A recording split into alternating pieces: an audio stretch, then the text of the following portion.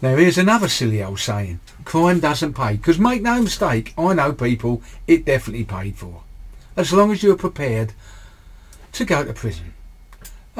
Ray, who became a friend of mine, who I did work for, and that's how I met him, I really liked the guy, and he had loads of money, all these great grand ideas, wanted me to be in business with him, but I declined because I thought he sails a bit close to the wind. I don't know where all this money comes from or what he does, but you can see the danger in it, so I didn't do it. And anyway, I moved away, and I hadn't seen him for about 2 years, and I'm in a supermarket back where I used to live, and there's Ray, and I said, "How you doing, Ray?"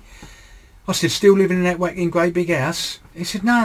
He said, "We sold it last week." I said, "Where are you going now then?" He said, "We've got 2 villas in Spain." I said, "Really?" He said, "Yeah, they're built really grand." He said, "We're going to live in one of them and we're going to rent the other one out, and there's their income." I said, "But where's all that money come from then?" I said, "You done something I didn't know about?"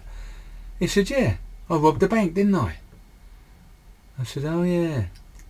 Yeah, he said, "When you first met me, I'd just come out of prison after doing me 2.5 years, and I still had the money, and now I'm going to retire out there."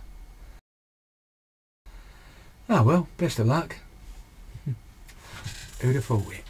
See you later. And don't get me wrong, I don't condone robbing a bank, but yeah, see you later. If you like listening to what I've got to say, do me a favour, please subscribe. It doesn't cost anything, but don't forget to ring the bell, otherwise you won't get notifications when I've got a new video coming out, and you can hear more of me. What luck. See you then.